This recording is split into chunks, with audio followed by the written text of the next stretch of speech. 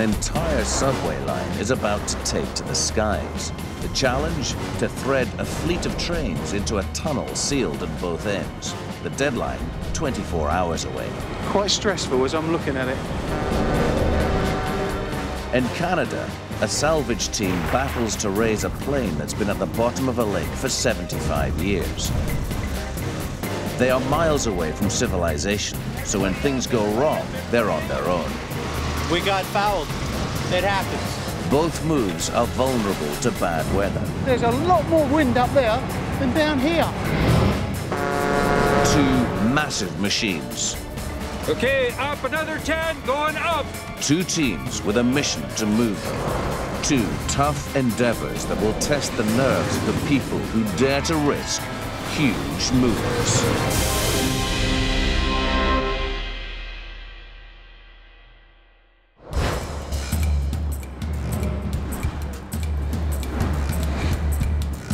London, one of the most frenetic cities in the world. Every day, over 3 million people descend into the oldest, longest, and one of the most overstretched subway systems on Earth, the Underground.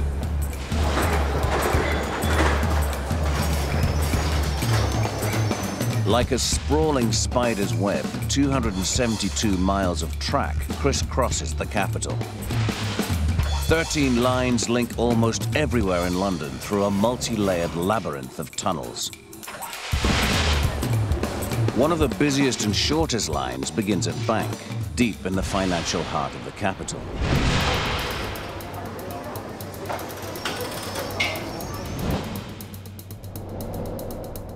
The Waterloo and City line runs under the Thames to the international transport hub of Waterloo Station. 40,000 people a day made this short 1.5-mile journey until April 2006, when engineers decided it was time to shut the line for an overhaul.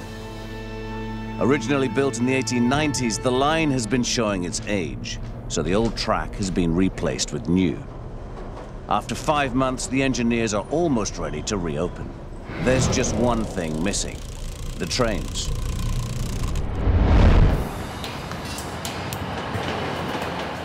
All the cars are being refurbished 190 miles to the north in the rail town of Doncaster. There is just time for some last-minute checks before this gleaming flotilla of Waterloo and City trains sets off for London. Getting them back down the tunnel is the responsibility of Alf Arnold. I've got these 20 carriages here, and that comprises the whole fleet of the Waterloo and City line, worth about £1 million each.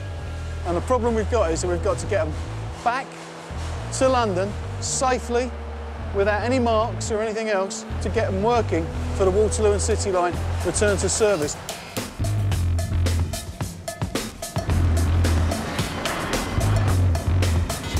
The most obvious way back to London is to use the overground railroad that passes right by the yard.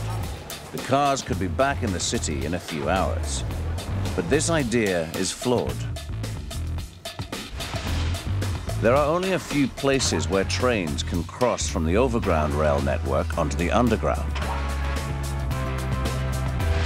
This allows direct access onto every line, except the Waterloo and City line.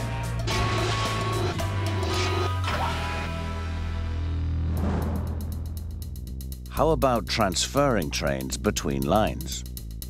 6 lines converge at Bank Station. It would seem like the obvious transfer point. But going underground reveals why this will not work. All the lines are at different depths, with no linking tunnels between them. It is physically impossible to transfer trains onto the Waterloo and City line at Bank.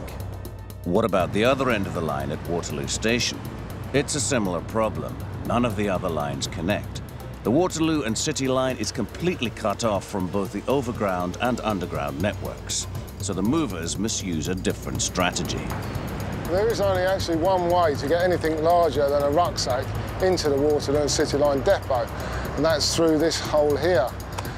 If you look over the side of the hole, you'll see it's actually 15 metres into the depot, and we've got to land the trains on the rails, which are only 7 centimetres wide. There's only one piece of machinery we could use in a situation like this, and that's a crane. But dangling a train into such a narrow opening will be like threading a needle at arm's length.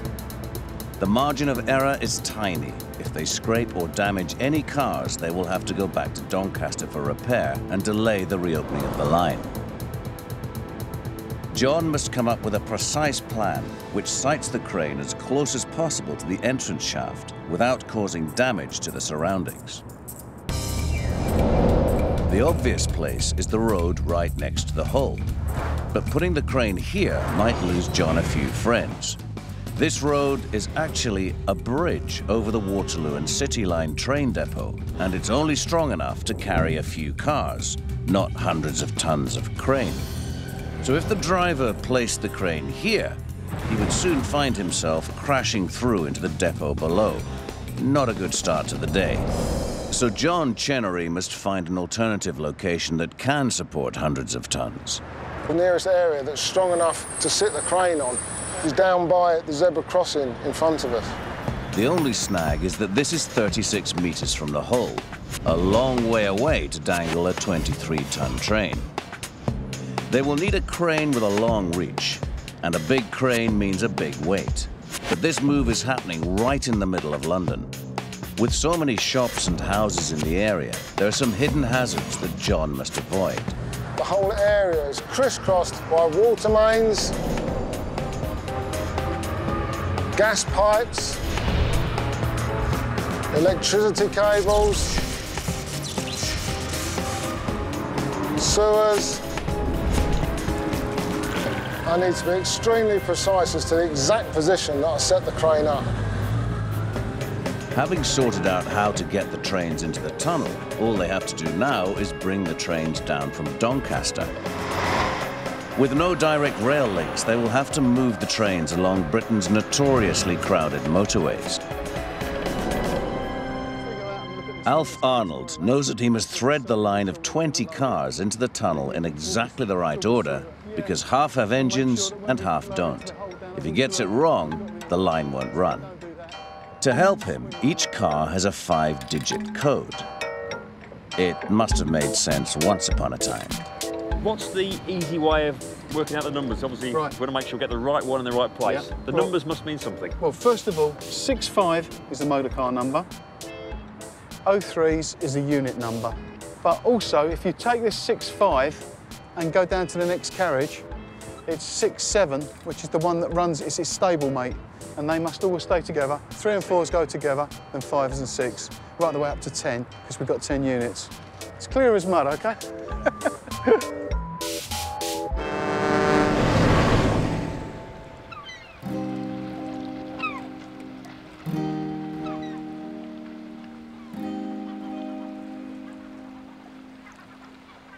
Far away from urban bustle, deep in the Canadian hinterland, lies an isolated lake. Charron Lake is 220 miles northeast of Winnipeg and 50 miles from the nearest settlement. It is an unlikely setting for a nail-biting move, yet this remote lake holds a long-lost secret. On December the 10th, 1931, a lone Fokker Standard Universal transport plane was battling against a thick snowstorm. Spotting a frozen lake from his open cockpit, the pilot decided to risk landing. The plane was ferrying heavy equipment to a gold rush, so when it taxied to a halt, it broke through a thin area of ice. The crew escaped, but rescuing the plane in the middle of winter was impossible.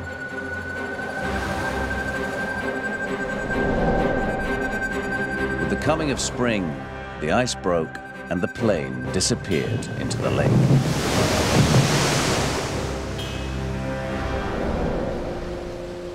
"75 years on, Pat Madden, a retired Mountie, has come to this remote part of Canada to try to recover this historic aircraft. You know, it's just an amazing saga of Canadian exploration and of aviation history. There were only 44 of them made, and they pretty much opened up a good part of the north for exploration and for mapping and everything. They were a real hardy bush plane, and this is the last one. Pat has assembled a team of friends and keen amateurs to help him realize his dream, including his wife, Annette Spaulding, who shares his obsession for this aircraft. They've been coming every summer for 7 years in a row. They even spent their honeymoon searching for the Fokker. We have everything planned. We have all the equipment to do it. All we need is Mother Nature on our side, and that's what we're really hoping for. We are not leaving this lake without that plane. It's been an arduous task. This lake is huge, with 35 million square meters of muddy bottom to explore. Using sonar, they scoured almost the entire lake. Finally, in the summer of 2005, they had a lucky break. And I'll stop the record right here. And there's our target. In the process of running some lines back and forth, we were able to get much better pictures of the target. And here we have one screen capture, which it certainly looks like spars of the wing, the tail structure. You can actually see the steel lattice of the fuselage. Intrigued by its eerie aura on the sonar, they now call the plane the Ghost of Charron Lake. The team has just 1 week to complete the mission before the volunteers fly back to their day jobs. If they're successful, the Canadian Air Force chopper will fly in to take the aircraft to an air museum in Winnipeg for restoration.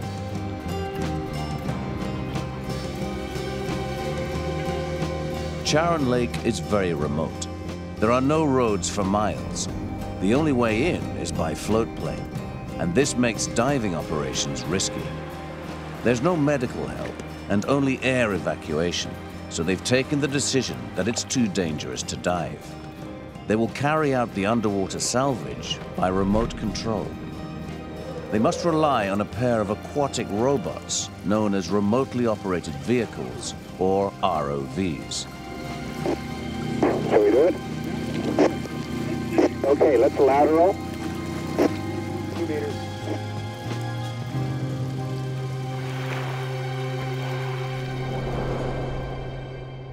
There are several ways they could raise the plane. The first is to use the ROVs to find the best places to cut the fragile airframe into sections and then winch them to the surface. But to make restoration easier, Pat would prefer to keep the airframe in one piece. A second option is to attach inflatable lifting bags and float the airframe to the surface. But as it's difficult to control the rate the lift bags rise towards the surface, there is a high risk that the plane will fall apart.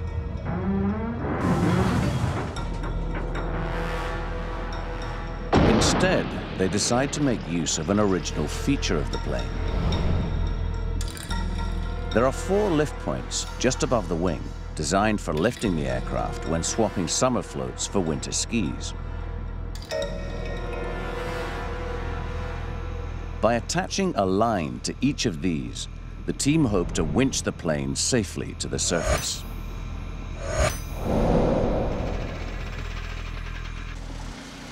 But they've based this rescue plan on blurry sonar images. They don't know the true state of the wings, the position of the engine, or the condition of the 4 lift points. The only way to check is to carry out a full reconnaissance of the plane's remains using cameras on their ROVs. Well, we're seeing part of the frame, and there's some of the original fabric is still on the plane, which is quite interesting. And we're just looking now to find the engine mount, to see if the engine is actually still attached to the airframe. This is the engine mount here, I think. That's looking pretty good as a potential engine. Yeah, that's the engine, but it's down. Yeah. It's off. Yeah. Thank God we found it though. Holy shit.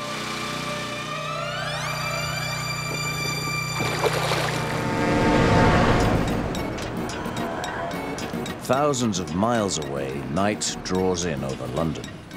John Chenery braces himself for the arrival of the giant crane, that will lower the cars into the Waterloo and City Line tunnel. The crane is going to block the road, and I've got to get these wagons out before the crane blocks the road and they'll be trapped in. Block the road off, stop the traffic coming down so the crane can come in and do his job. In less than 2 hours, John must throw a cordon around this busy street and transform it into a safe worksite. Not what everyone wants on a Friday night. I've got to block the area where outside the bar. Get us to the pub! Bang on schedule, the lumbering giant arrives. Trying to position the crane now, so just bringing it in. Even though they've worked out the best position for the crane, there's still plenty that can go wrong once they start the move. Full of planning to this has happened in previous months, and this now is just the final bit, trying to get it together.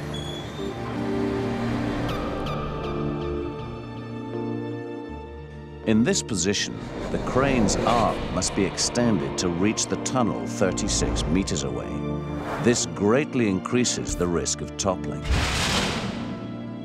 A crane needs perfect balance, with everything pivoting around a point at the base of the arm, the fulcrum. When a car is lifted, its weight generates a force known as a torque. This torque has to be balanced by a torque coming from the other side of the fulcrum. If these forces are not equal, $5 million worth of crane and train will come crashing down. To get the balance right, they must add massive blocks of ballast to the back of the crane. But it's not just weight that generates torque, it's also distance.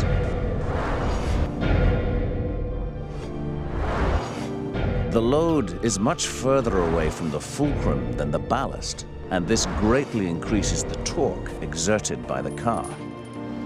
So they must add an incredible 165 tons of ballast to counteract just 23 tons of car.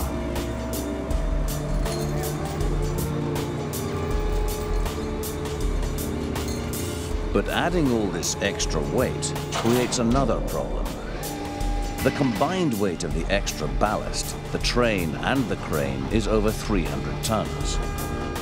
This much weight is too much for the tires to bear. So the crane is fitted with 4 special outriggers that extend out of the sides of the crane. Powered by hydraulics, these sturdy struts lift the tires clear of the ground. But this transmits all the weight onto 4 small areas. The pressure is going to be enormous, far too much for the street to support. All those fragile underground pipes will be at risk. So the movers need to spread the load over a larger area and decrease the pressure to a bearable level. The solution is to slide in a series of massive steel pads, all resting on a thin layer of foam.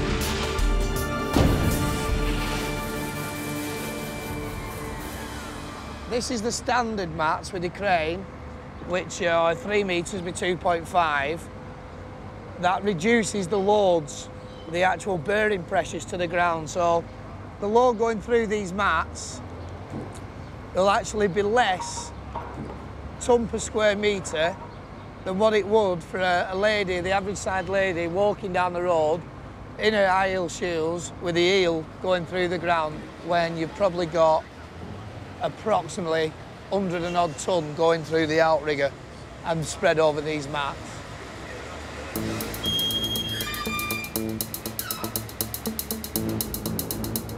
Once the crane is fully balanced and locked in position, they can start extending the boom. Oh yeah, it's stressing me out.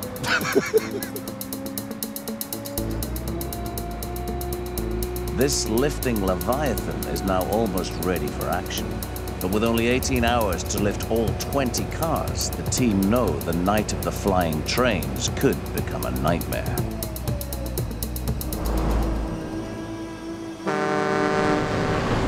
Meanwhile, the team in Manitoba is planning how to rescue a plane that's been stuck at the bottom of a lake for 75 years. They're reviewing reconnaissance footage taken by their remote vehicles 127 feet below the surface. Those are your main spars, but there's ribbing. So there's intact ribbing. Yep. We have intact ribbing. We have wings. Yes. So the integrity of the wing root looks pretty good. The pilot's windshield. That's it. That is. Look at because there's a bracket there. There's the bracket. That's the cockpit. We have the whole windshield? That's the it's cowling. Not broken? That's the cowling. Oh my God. That's awesome. That's the engine. That's the engine. There's the engine. We didn't have last year. There's a cylinder head. Yeah. See those? Oh, that's those are cylinder heads right there. I'm so afraid we lost the engine. That's great. The team are surprised by how much of the plane has survived. Although the outer canvas has rotted away, the metal framework remains intact. The only concern is that the engine has broken off the fuselage. We're very excited to see that the engine's there, but our whole plan to bring it up is all based on the engine, and now we have to change and modify a lot of things. It depends on if you're an optimist or a pessimist. The team will have to rethink the lift plan. Because the 650-pound engine is detached from the airframe, the rear of the aircraft is now heavier than the front. So if they try to winch the plane using its lifting points, the tail would smash down into the lake bed.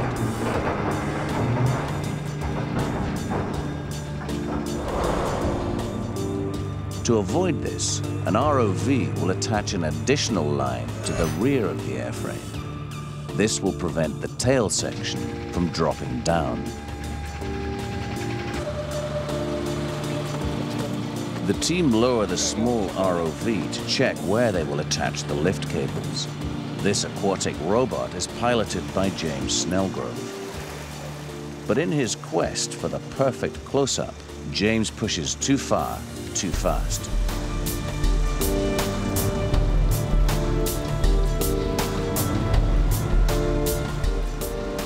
Then, the unthinkable happens. The video feed from 127 feet below the surface suddenly cuts out, and James is left blind. Oh, shit! The situation rapidly deteriorates.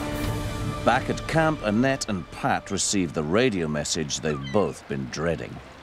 What has happened, we're not totally sure, but it somehow got knotted itself around the airframe, and the attempts have made it tighter, and they're trying to get that off. Over. Okay, we're on standby. Please let us know immediately when it's detangled. What has happened is the ROV, remote operated vehicle, is on a long, long cord that goes down. So at about 127 feet, the debris has made zero visibility, and by mistake, the ROV drove into the inside of the plane or around. Pat, then, come in, over. Go ahead, Bill, over. They're seeing oil slicks on the water now. Oh God, I'm just really worried about this. This is a very expensive instrument. When you're dealing with these kinds of operations, you're going to run into snags. You deal with them and you get them cleared and move on. So that's what we'll do. We find the snag, and it might be just on one cross, one piece of tubing.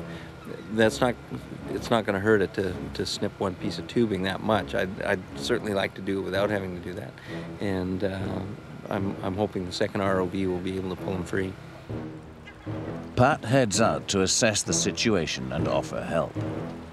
Not only could they lose a machine worth nearly $100,000, but also their dream of salvaging the plane could be over.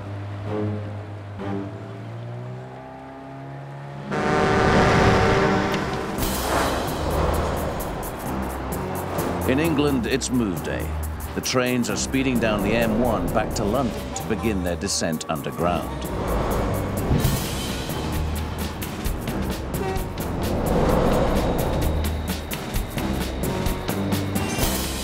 Soon, the streets behind Waterloo Station are bursting with cars and trains. Not many times you get an opportunity to see them actually out of the ground. Fantastic, isn't it? Oh, I'm quite shocked, actually. It also gives Alf a chance to check the trains and see if he can explain the all-important numbering system to his staff. Let's do the second train first, yeah? That one's next, shunting back up. Well, it's number 6, and I believe that's the 7th unit up there, which is 10s. So the first one down will be 6-5, then 6-5, then 6-7, and then 7s, 9s, 8s, 7s. Let's try again, get it right. 6-5, 705, 6-7, 705, 6-8, 6-5, 08, and 6-7. And that's the final one. That's car number 12. This is actually going to turn into a comedy of errors. You can see it, can't you? As long as we check with Alf and make sure that things are right, you can't afford to make any mistakes. So it's better sometimes to check them over twice, even 3 times. Would you like it again? Undeterred by the apparent confusion, Alf decides it's time to lift the first train. But there is one last issue they need to overcome. With the crane now set in position, the operation should be straightforward. Ideally, the crane driver would like to swing the cars in a smooth arc, straight to the shaft. But there's a problem. 25 meters from the crane and right in the middle of a smooth swing, there's a 3-story building. Using this trajectory would not be the best way to impress the neighbors. So the crane driver must perform a complicated multi-stage maneuver guaranteed to increase the stress on both man and machine. He will lift and swing in 2 distinct stages. First, he will slew the car in a shallow arc to avoid the cafe, and then lower the arm for the final approach to the hole. Hardly a hole-in-one, but certainly par for this obstacle course. Keeping a wary eye on the cafe, the driver begins the first lift. There it is, it's clear now. It's the world's first flying train.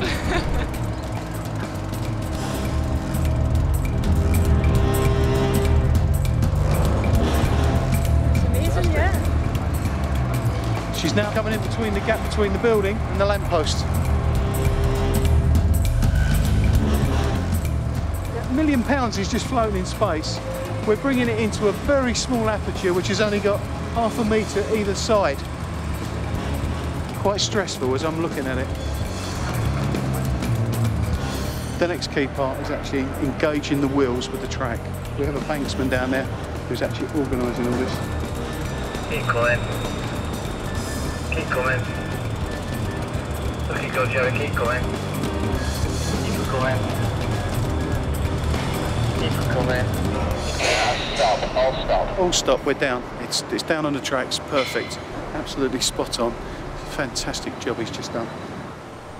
1 down, 19 to go. Over the next few hours, the sky is buzzing with flying trains.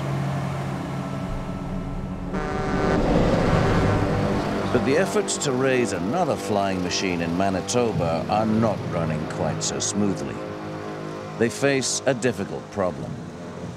$100,000 worth of ROV is wrapped around the spars of the Fokker float plane they're trying to lift. We were planning to look at the left side jacking point, and the bite tightened up. We got fouled. It happens.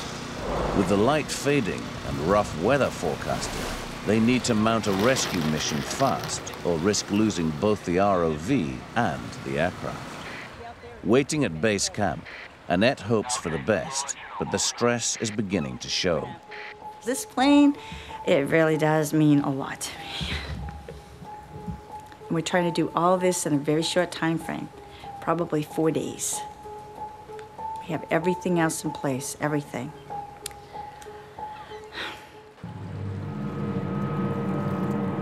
On the floating pontoon, Mark steers the second ROV towards the plane.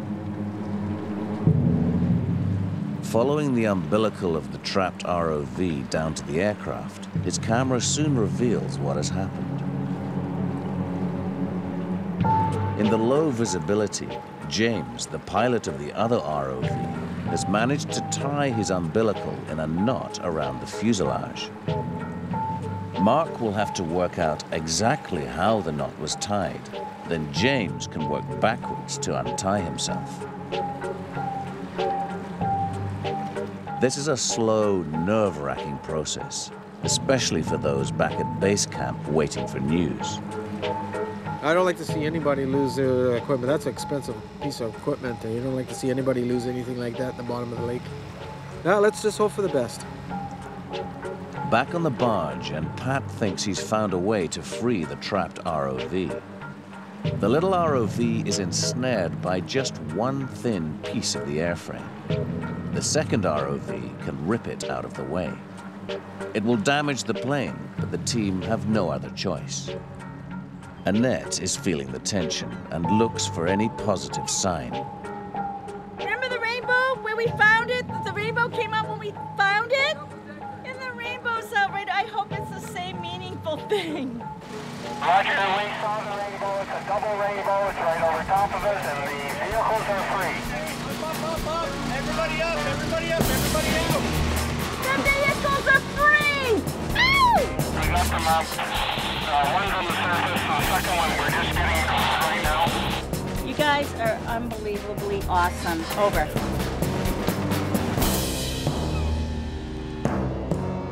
With the small ROV free, James the pilot can breathe a huge sigh of relief. The vehicle was 100% functional before we surfaced it. No signs of real damage to it. So we'll get it cleaned up. We'll check the umbilical out, make sure everything's all right, and call it a day. Not only is the ROV free, but the team is about to receive an unexpected bonus. The first pieces of the plane to feel the air in 75 years have been liberated. They were tangled in the lines powering the little ROV. Look at that. They have pulled up one of the plane's landing lights, and its condition is incredible. Even the light bulb has survived after 3/4 of a century. Spirits are high, but the ghost of Charron Lake has some more surprises in store.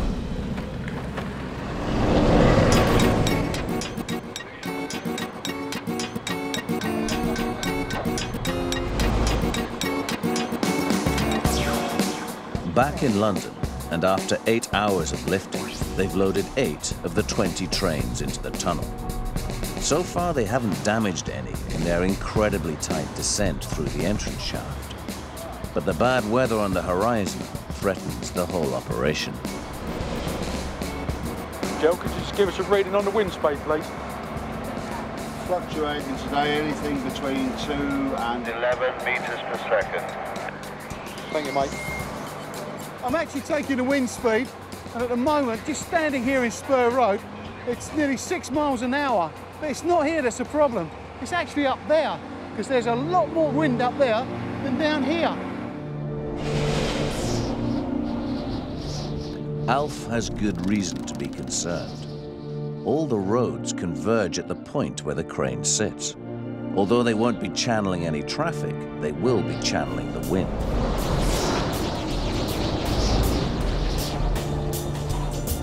The car has 2 long, flat sides which will act like a sail. Any gusts will make the train more and more difficult to control. As the wind speed increases, the car will start to swing. If the wind catches the car as it enters the narrow shaft, it could smash into the concrete walls, or even worse, it could become jammed in the entrance. With so many cars needed to be lifted in such a short time frame, this could derail the whole operation. But Alf's team have a secret weapon to combat any sudden gusts. A guiding device known as a pogo stick, which they attach to the front and rear of each carriage. Go on, buddy. Thanks, guys. Thanks, guys. As long as wind speeds don't exceed 22 miles per hour, These bars will stop the cars crashing into the sides.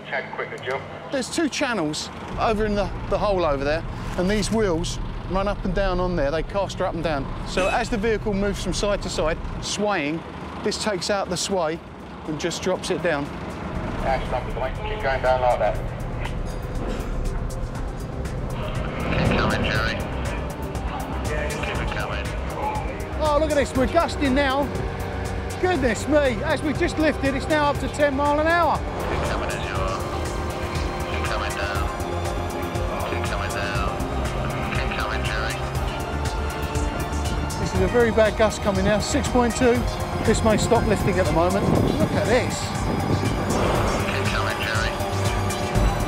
Keep it coming. Keep coming as you are. Despite the blustery conditions, the pogo sticks keep the move right on track.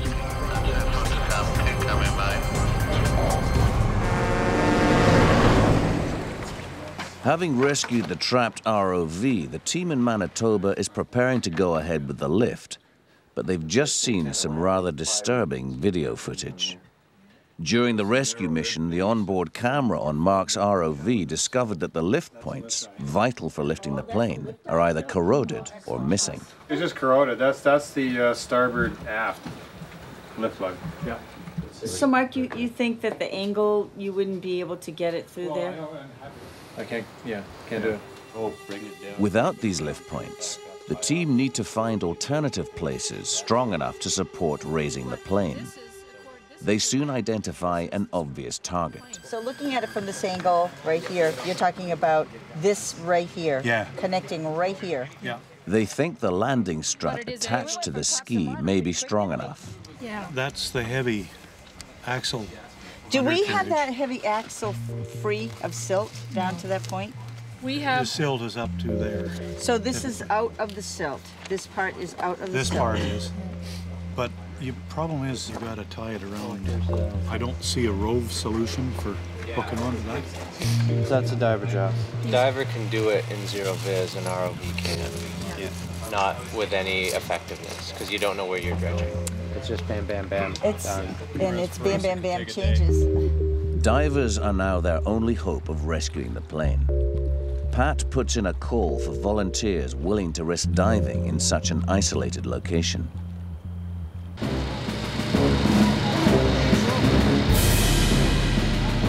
Two days later, the cavalry arrives. They're a crack team of divers from the Canadian Amphibious Search Team, a group of volunteers more used to pulling dead bodies from lakes than rescuing sunk aircraft. There are only 2 days before the helicopter comes to pick up what they've retrieved, so the divers get straight to work. They have two objectives: confirm the engine is completely detached and check the airframe is strong enough to withstand a lift. Let's go do it.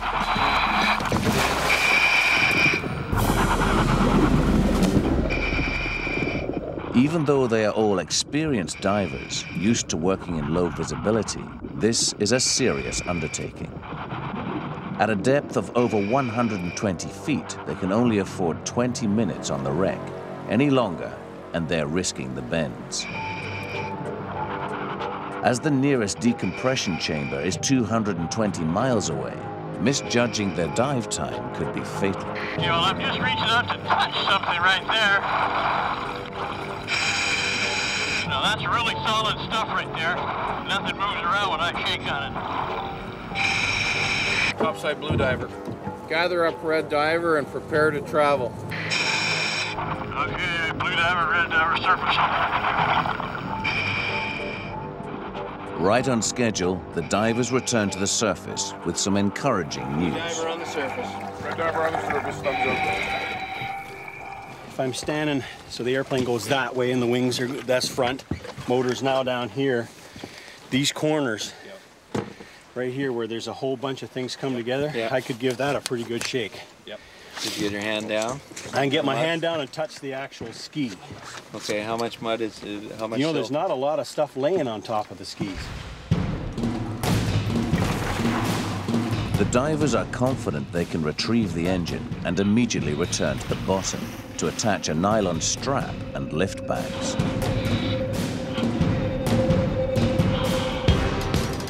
Pat starts to crank the heavy engine off the bottom. But will the flimsy-looking boom be able to cope with all this weight? The signs are not good. The only option is to attach more lift bags. And we're standing by to dive. Despite the boom's groans and protests, the team finally get the engine to within a few inches of the surface. Well, this is the big step one. They are running out of light as they tow the engine to a nearby island in the hope they can winch it ashore. By the time they erect the boom, it's dark. Okay, up another 10, going up.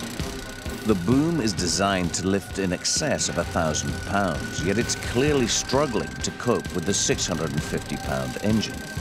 Even with the help of the support boat's crane, they still cannot lift it out of the water. In the end, it's down to good old-fashioned brawn to finally haul the Fokker engine ashore. Well, there was some serious concern, but hey, it worked. It all worked. Hamilton propellers. That's the company, eh? Oh my God. What do you want to find next?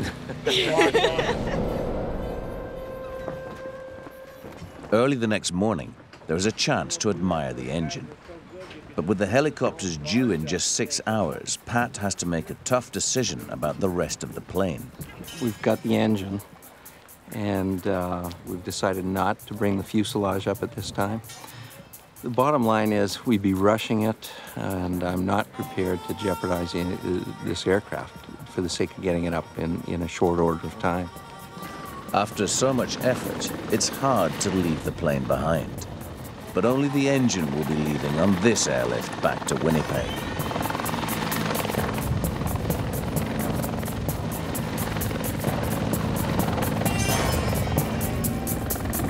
This is incredible. This is awesome. There he is, he's on. Up and away.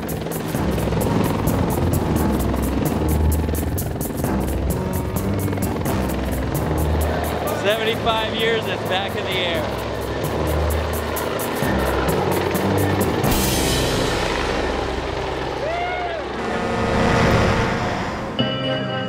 In London, the team attempting to return all 20 cars to a subway line are right on track.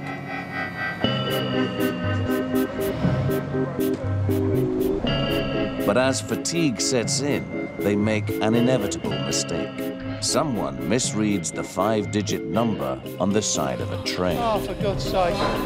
You've lowered the wrong one. He says it's the wrong carriage. They've got to take that one out. This one's got to go first. Just operational issues down in the tunnel. Someone's getting tired upstairs, hadn't spotted it, and then one of us has just looked here and said, it's the wrong one. Mixing up the numbers, the team have inserted a driver car instead of an ordinary car. They are left with only 3/4 of a train. If the depot had more space, they could shunt the cars around and deposit the road car on the adjacent track. Once the correct car is lowered in, they could then join the other cars to form a complete train. But this is the penultimate car, and the depot is so full, there is no room to maneuver the cars around. With the deadline looming, their only option is to lift the wrong train back out and insert the correct car. Just blame me, everybody else does. Blame me for everything. I painted the numbers wrong on the train. I backed it in the wrong way round. Blame me, everyone blame me. With their sense of humor intact, the crew go into overtime and overdrive to swap the road car with the right one.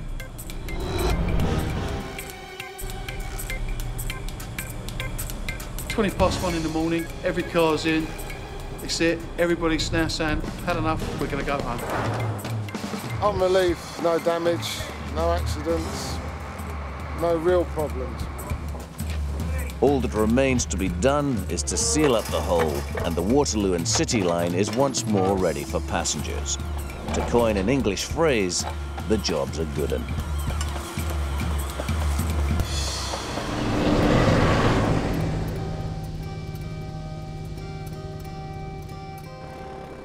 3 months after leaving the ghost of Charron Lake, the volunteer salvage team are back. It's October, and they've managed to get some more time off work to make a final attempt to raise the plane before winter sets in. After the previous failure using ROVs, they've decided to dispense with the robots and rely solely on divers. Pat and Annette have persuaded them to risk the lake's dark waters once more. They are assembling an improvised rescue sling to place under the plane's crumbling carcass. Fearing that the rear part of the plane is too fragile to survive a conventional lift, the divers will descend to the wreck and cut the plane in half just behind the wing. After encasing the fragile tail section in a cradle made of snow fence, they will then winch this section to the surface, leaving the remaining fuselage to be lifted later. Once again, they don't have much time. The helicopter is only available for the airlift on one day, and the weather is looking distinctly unsettled. With their snow fence cradle at the ready, the divers drop straight down to the wrecked plane. Okay, there comes the aircraft in sight now, and we are right on the tail section. But working in Charron Lake, even the slightest disturbance of the lake bottom plunges the divers into a world of confusion. They can't even see their own hands, let alone the plane. They will have to slice and dice by touch. But despite these awkward conditions, the divers manage to encase the tail in the cradle. I have no idea what's going to happen. Pop up a bit, we want you to watch it. We're going to winch this. Once the cradle is in place, they begin to winch the tail section away from the bottom. Okay, I think it's free. Is that thing secure in there, or do we have to do something? I don't think we want to let this thing hang out here for the night. The tail section has slipped out of the cradle, and their hopes of salvaging the Fokker are literally hanging by a thread. This big piece hanging down below could absolutely break off and make its way back to the bottom pretty quick. It's almost too much for Pat and Annette to bear. Perhaps a hastily improvised sling can save the day. With this extra support connected to the plane's tail, the team now feel confident to tow it to shallow water, ready for the final lift just before the helicopter arrives. A quick dive under to check the tail's condition, and Annette's reaction signals that everything is A-OK. They want to press on, but with the sun setting, they have no choice but to wait until the next day. Next morning, they have a rude awakening. Winter has arrived suddenly. The wind is whipping up 3-foot waves across the lake, and the outlook is not encouraging. It's going to drop to about -4 degrees tonight. So that little skiff of frost you had this morning will be nothing compared to what you have tomorrow. We have to get everybody out because you cannot fly when the snow is coming and the winds are blowing. It's not safe to be here. Facing evacuation, Pat and Annette take one last desperate look for any improvement in the weather. They're not in luck. Oh, the barge is really bouncing around quite severely, and you wouldn't be able to even stand on it. Waves are crashing up over the bow of it, and all sides actually. There's no way anybody could work on there. It's just too rough. I mean, with that kind of rocking and rolling, we would jeopardize the integrity of the structure to bring it up. I'm so disappointed.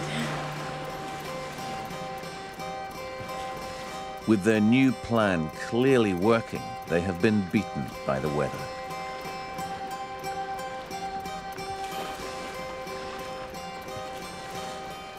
Pat and Annette have to once more concede defeat in their battle to move this historic plane. But they will be back. They will never abandon the ghost of Charron Lake.